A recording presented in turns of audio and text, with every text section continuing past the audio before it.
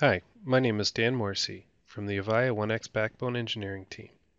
This short video will walk you through some basic programming for the Avaya 1X Agent 2.5. We will also cover auto answer configuration. The following is considered to be the basic programming requirements for the Avaya 1X Agent to successfully register as an IP station. So the first thing we need to do is make sure that we have administered a supported phone type, which is a 2400 series, a 4600 series, a 6400 series, or a 9600 series. We need to make sure the station has a valid security code. Next, under Display System Parameters, Customer Options, we need to ensure that we have the IP Stations field set to Yes. Next, we need to make sure that these minimum required buttons are present: After Call, Auto In, Manual In, Release, and aux work with a blank reason code.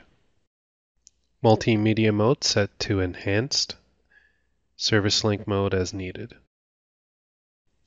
Depending how you use the 1X agent, for ACD calls you will need a user type agent, and this uses the IP agent license type. Depending on your various features that you require, you will need specific licensing for.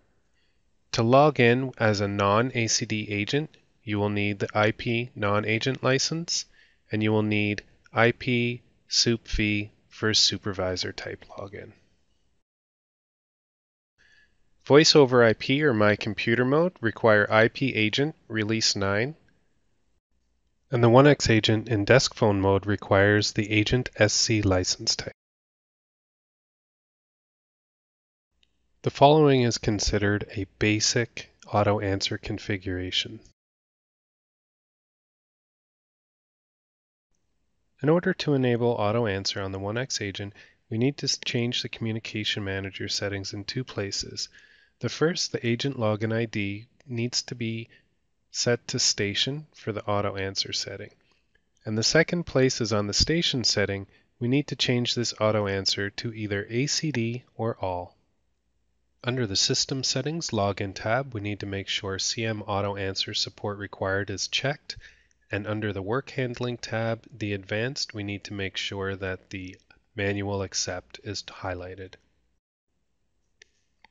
Alternatively, if the CM Auto Answer Support Required is unchecked, then your work items must be set to an Auto Accept.